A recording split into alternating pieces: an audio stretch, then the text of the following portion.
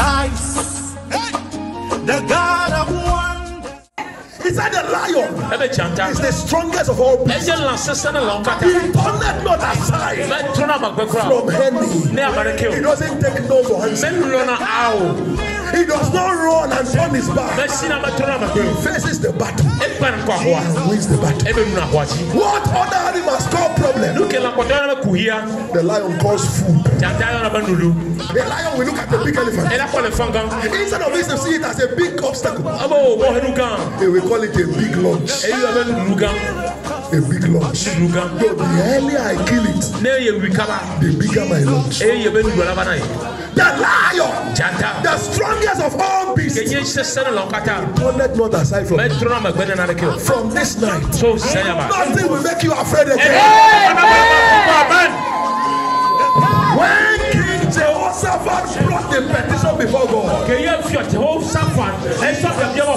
said, "Oh God, our fathers have told us about you. How mighty and terrible you are. How you parted the Red Sea. How you punished the Israelites. How you made Pharaoh and the horsemen to perish in the Red Sea. How you destroyed the king of Sion. How you destroyed the Amorites. How you made a public show there. Oh God, we don't just want what they say. Repeat the same thing in our time. But when God had it, oh, Giddy came down and said, "I will demonstrate it again.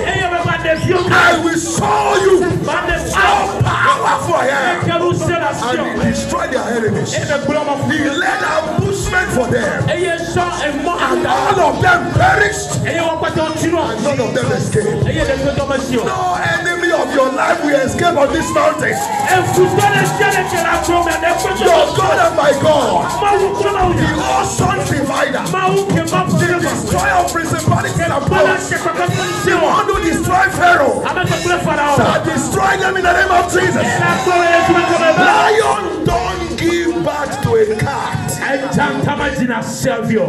God cannot give birth to a goat. God give birth to God. And we stand on that same authority of your word. You say ye are God, for ye are the sons of the Most High. As the sons of the Most High, we legislate tonight. We come against every sorceress, every astrologer, every witches and wizard, every occultic power, every evil priest on any evil altar, making incantation, provoking enchantment against our life and destiny. Let them perish by fire. Amen.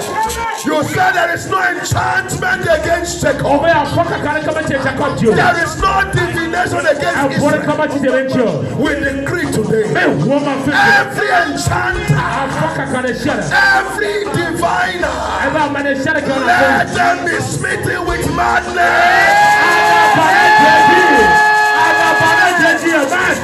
Whosoever has taken anything out of our life, maybe the air in our body, maybe our clothes, all the goods we are selling, or maybe sponge, or maybe our shoes, to represent us on any evil altar for retrogression, to draw us back. Let them be born to us.